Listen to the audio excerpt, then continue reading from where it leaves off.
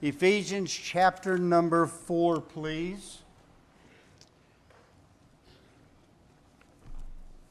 After 10 years, I asked myself, what more can I say? What else can I tell you that I've not already told you? What more can I share with you? What more do you need to hear? My hair is a lot grayer than when I came. I'm a little bit heavier. Found out yesterday I'm not near as strong as I was. Chapter number 4 of the book of Ephesians. I therefore, the prisoner of the Lord, beseech you that ye walk worthy of the vocation wherewith ye are called, with all lowliness and meekness, with long suffering, forbearing one another in love, endeavoring to keep the unity of the Spirit in the bond of peace. There is one body and one Spirit, even as you are called in one hope of your calling, one Lord, one faith, one baptism, one God and Father of all, who is above all and through all in y'all. Paul wasn't a Texan. If he did, he'd say, who is above the Father of all, who is above all and through all in y'all. He wouldn't have said you all. That's a Yankee term. We're going to read that thing right. And through all in y'all. But every one of us is given grace according to the measure of the gift of Christ. I had a sermon, and now I can't find it. So it looks like I'm going to get to wing it. All I have are outline notes. I don't have my written notes, so this ought to be real interesting. I think it started out with something like this. It was Abraham Lincoln that said, 80 years ago, we brought forth upon this continent a nation. And so today I'm going to drop the 80, and I'm just going to say, 10 years ago, Miss Robin and I were dropped in Sweetwater, Texas. Having no clue about anything other than the fact that we knew beyond a shadow of a doubt that God had called us to leave what she says was God's country. And let me tell you why she believed Kansas, and still today, is God's country. It's not because she was born there. It's not because she was raised there. It's not because her parents lived there and only about 6 blocks from where we were living. But let me tell you why she believes it's God's country. Because we have 3 daughters and 8 grandkids there. And wherever her daughters are, that's God's country.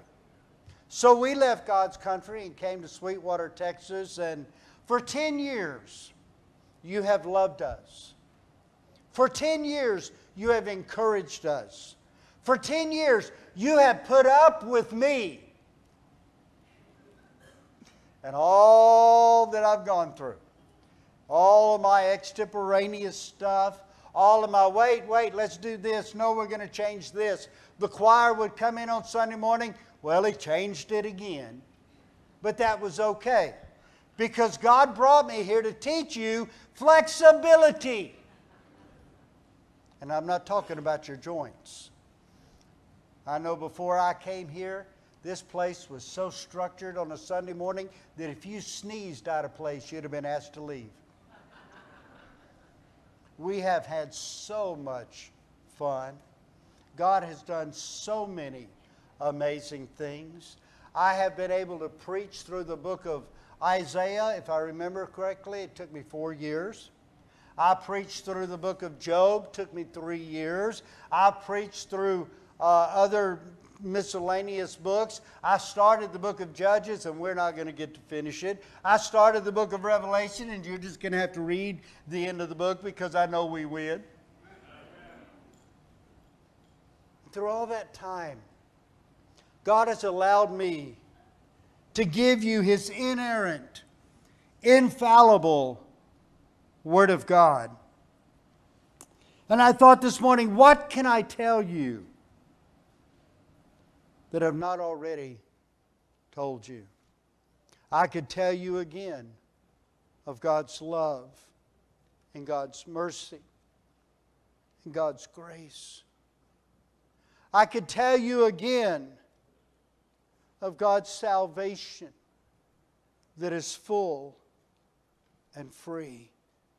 I could tell you again of heaven and the amazing reunion that is going to wait for us there. Over the past 10 years, God has allowed me the privilege to minister to over 120 families who have lost loved ones and give them the encouragement and the strength and the comfort to know that Jesus said, "Let not your heart be troubled. Ye believe in God, believe also in me. In my Father's house are many mansions, and if it were not so, I would have told you. And if I go," and by the way, He did, "I will come again," and by the way, He is, "and receive you unto myself, that where I am, there ye may be also." What a blessing it is to know that we have heaven to look forward to. Folks, there's going to be a day when you won't be able to get rid of me. I will be at your mansion, and you'll say, "I sure wish he'd go home." And I won't. You'll be stuck with me. I could tell you that there's a place coming that we never will say goodbye again. We'll just simply say, "I'll see you later." Over the past 10 years, I have encouraged you, or tried my best to encourage you to be devoted to God. You have heard me time and time and time again. And I will say it again this morning. You do not serve man, you serve God. You follow the Lord. You are devoted to God. So you've got to stay with God no matter what, no matter when, no matter where, because God is your all. And He's in y'all, as Paul said. I've encouraged you to be devoted in prayer. I've encouraged you to pray for me. I've encouraged you to pray for my wife. I've encouraged you to pray one for another. I've encouraged you to pray for our missionaries. I've encouraged you to pray for our community. I got tickled the other day. I was out and visiting and going to some people that I knew that I would miss dearly, and I've still got some more to go to, but I went to one of them, and I just kind of talked to him just a little bit, and this is what one of them said. "You're leaving? You can't leave. You're an icon in Sweetwater." I didn't even know what an icon was. I didn't know I conned anybody out of anything. I thought it was pretty good. And then he said, "Thank you for being our community pastor. And thank you for loving our town and all the people of Sweetwater." I want you to know I had to get out of there quick.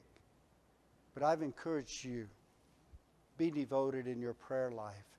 I encourage you to be devoted to Scripture. Cling to the Word of God. Jesus said, "Cast all your care upon me, for I careth for you." Jesus said, "Come unto me, all you that labor and are heavy laden." Jesus gives you the promise that He will never leave you nor forsake you. So be devoted to the Scripture. Get in it, read it, believe it, practice it, study it, make it part of your everyday life. I encourage you to be devoted to service, to serve one another. You know, that's pretty tough.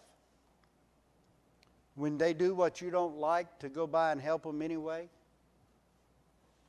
To go by and say, I love you even though you was wrong? No. Be devoted to serving one another.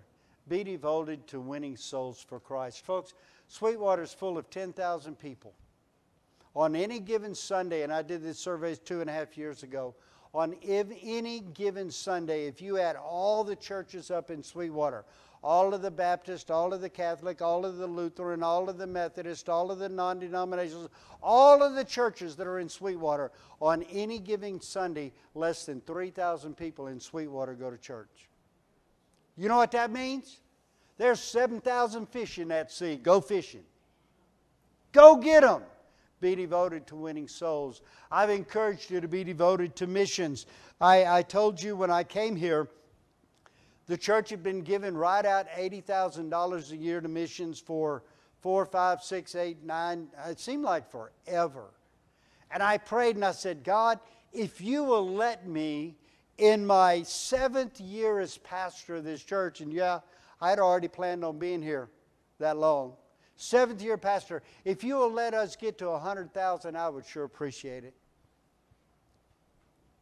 On our 3rd year, we broke the $100,000 mark. Give yourself a hand. Give yourself a hand. And you want to know what the good part of this is about it? You've kept doing it every year since then. Thank you for being devoted to missions. And then I want to encourage you to be devoted to one another. Today is a hard day for some, a good day for others. Today some of you will hurt, some of you will be wondering what's going on. Well, let me tell you, when it hurts, let me tell you what you do. I've done this for years and I'm not going to quit doing it. When it hurts, the first thing you need to do is leave your burdens at Calvary. There's a song that we used to sing, burdens are lifted at Calvary. And I want to encourage you today, if your heart is hurting, whether it's hurting because of things in this world, or whether it's hurting because of your family, or whether it's hurting because you don't want to see Miss Robin leave. She's the only reason y'all let me stay, I understand. Bring your burdens to Calvary. Cast all your care on Him because He cares for you. I encourage you to listen to the Holy Spirit. You see, the Holy Spirit will strengthen you, and He will comfort you, and He will guide you into all truths. He will show you what you need to do, when you need to do it, where you need to do it, and how you do it. And I would encourage you to lean on each other. Just call somebody up and say, man, I sure do miss Miss Robin. Not sure about that preacher, but I really miss Miss Robin. Call each other up and lean on each other. Because, folks, we are family. And then I encourage you to look for the coming of the King, because as that song that Matt Redman did during the video, one day we will see face to face. And when we all get to heaven, what a day of rejoicing that would be. I could tell you again that the sun did come up today, and it's going to be 107, which is why we're over here instead of over there. And if God be willing, it will come up again tomorrow. You will get up and you will go to work. You will get up if you're retired and sit around the house and listen to your wife fuss about you not going to work. You will get up and find something to do and somewhere to go. The sun will come up tomorrow all over this earth. And if it doesn't, it's because Jesus came back and it won't matter. Amen? I can encourage you to the reality, and you've heard me say this for 10 years. I believe in the sun when it does not shine, and I believe in God even when He's silent. There are times that you wonder what's going on. That there are times that you wonder how, when, where, and why. And there are times that you're listening for an answer, but it's just not there. Remember this. Hang on to the promise that you learned in the light when you're in the middle of the darkness. And God will be there. I'll tell you, close your mouth, open your nose, and start sniffing. Because if you do, you'll smell the rose of Sharon and the lily of the valleys. Folks, God is still here. Miss Robin and I were talking the other day, and I said, honey, if you could tell them anything, what would it be? And she said, I'd preach out of John chapter 11. I said, you want to? She said, women can't preach. I said, well, you do all the time to me. I said, well, what would you tell them? I'd tell them that just because we're gone doesn't mean God's not here. We're not taking God with us. Amen? He is just as strong and just as real here today as He was 10 years ago. And let me remind you, this church was going before I came. This church will be going when I leave. And this church will be going when you die. Because it's God's church. I'll tell you again that He promised He will never leave you nor forsake you. I will tell you again and read it out loud with me. You probably don't have to read it, but you know it. Ready? It'll be all right in the end. And if it ain't the end, it ain't the end. I can't even say it, and I'm the one that said it. It'll be all right in the end. And if it ain't all right, it ain't the end. But really, what do I want to tell you? I think the first thing that I want to say, more than anything else, and you know me, I love ball. I'm not competitive at all. I love baseball. I love softball. I love football, except Miss Melanie, wearing an Alabama shirt today. May God rain judgment down upon you. She knows I'm kidding. I put a tack in her chair in the choir. Here's what I'd say. Put me in, coach. I'm ready to play. That's what I would say for you to say. We've sat on the bench too long. We've sat on the sideline too long. It's time to get in the game. Folks, we are in God's fourth quarter. We are God's team. You're God's quarterback. You could be God's in-guard and tackle. A lot of us played that in football. Coach said this, sit on the end of the bench, guard the water, and tackle anybody who tries to get it. But it's time to quit being in guard and tackle, and it's time to get out on the field, and it's time to get involved in the game, and it's time to let God use you in a great and mighty way. Put me in, coach. Some people would sit, and I've been on the sideline. I was one of what they called the Mighty Mites. I graduated from high school, went to college. I wrestled at 118 pounds. But I played fullback when I played football. Because I was just mean.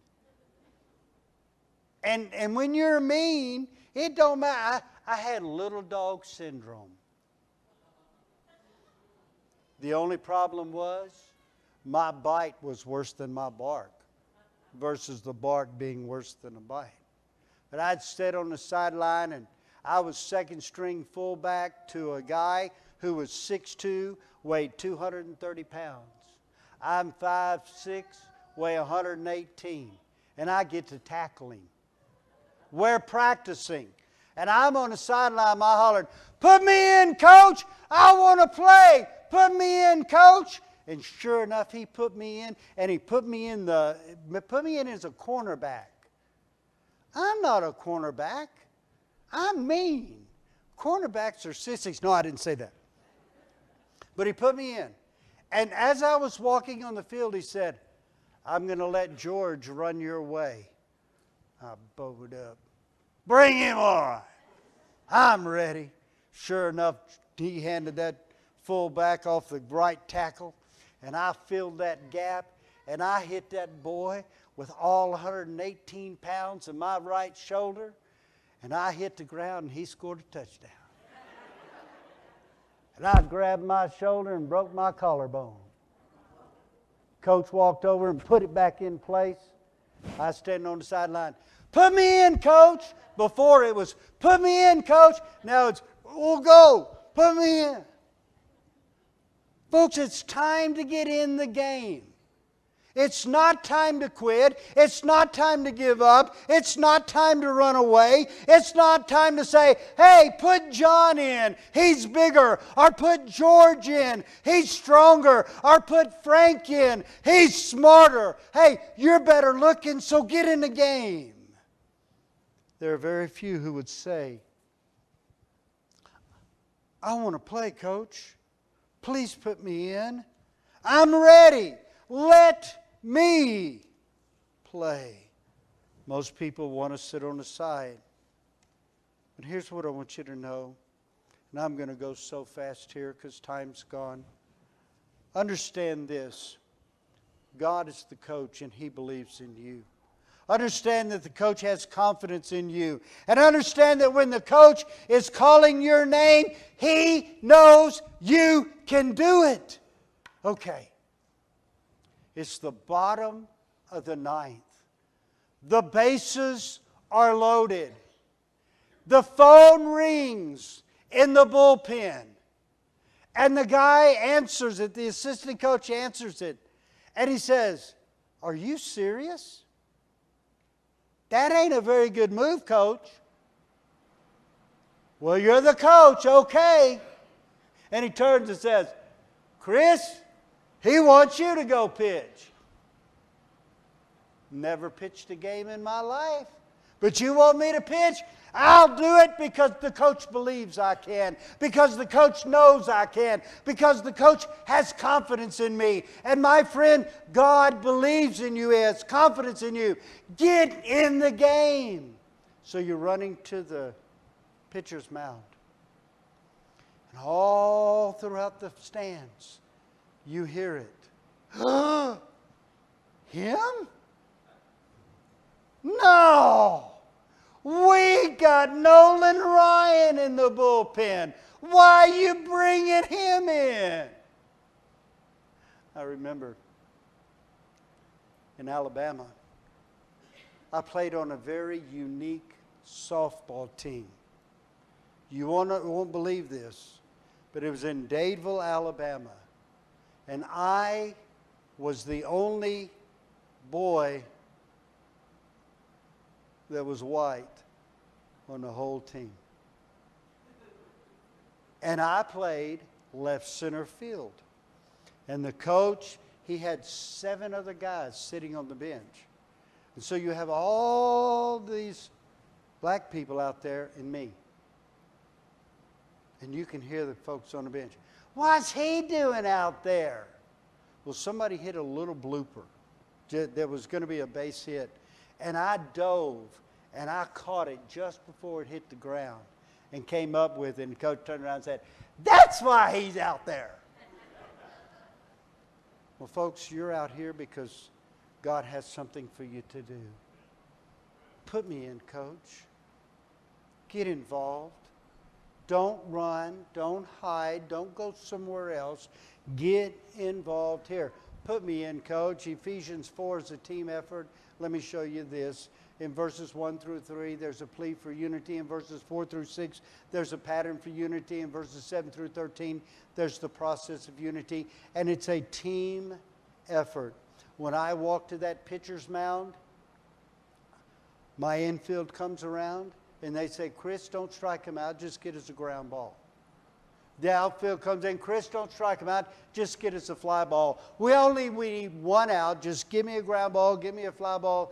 Get us out of this thing. Why? Because I'm not in it alone. And folks, you're not in it alone. It's a unity that we have. Let me go so fast. Don't just say, put me in. Say, send me out. Why? Because there's a lost and dying world that still needs Jesus. Why? Because we need to go to the regions beyond. Why? Because your neighbor across the street still needs to hear Jesus loved them, Jesus died for them, and Jesus will save them if he will ask them to. So, put me in, send me out. Because the first letters of the gospel are go. Go ye into all the world. Go into the highways and hedges and compel them to come in. Go and carry the light. Folks, we're not saved to sit. We're saved to get. So put me in, Coach. Let me get involved.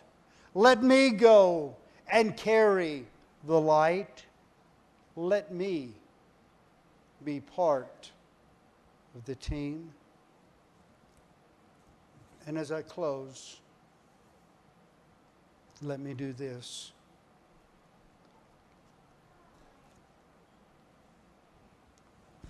This will never be the last time, unless God calls me home, that I preach here. But it may be the last time you get to hear me say this. My friend, Jesus loves you. And Jesus died for you. And Jesus wants to wash away your sins. And Jesus wants to cleanse you and make you whole again. Jesus wants to redeem and ransom you. And Jesus wants to reconcile you to the Father. And Jesus wants to give you a home in heaven. And if you're not saved today, understand that He will save you if you will ask Him to. It is as simple as ABC. You acknowledge your need, you believe Christ will save you, and you call upon Him. For whosoever shall call upon the name of the Lord shall be saved.